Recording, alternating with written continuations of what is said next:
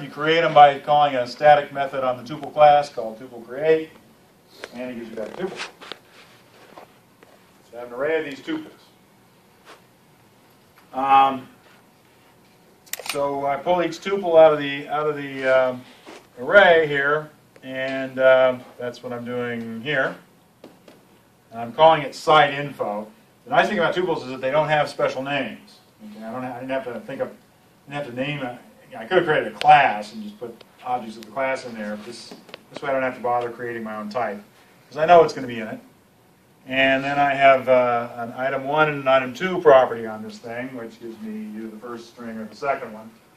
So the first string is the name of a website, and the second string is the URL of a website.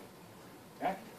So I'm going to iterate through the array of site informations, and for each one I'm going to retrieve the contents of the website as a string, measure the string's length, and report what it is. Okay? And of course, the main thing that I'm bothering to show you all this is because parallel for will make sure that what's inside this lambda runs in parallel in a separate thread, or at least in isolation from all the others, with all the caveats I made before about no guarantees how many threads that's going to be, or even if there will be any. Okay? They're going to run independently of each other. They're going to run in any old sequence they feel like running. None of them will wait on any of the others. And in this case, they're all returning nothing, so they're just going to do their thing and quit. So let's go down and call this thing. Comment out the other one I have in here, which we'll get to in a minute. And it didn't like that.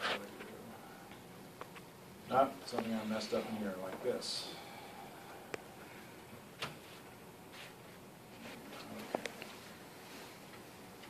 Oh, and it would help if I changed my startup project, wouldn't it? Make this demo much more compelling. And what now? Oh, did I throw an exception? Zooks, what did I do?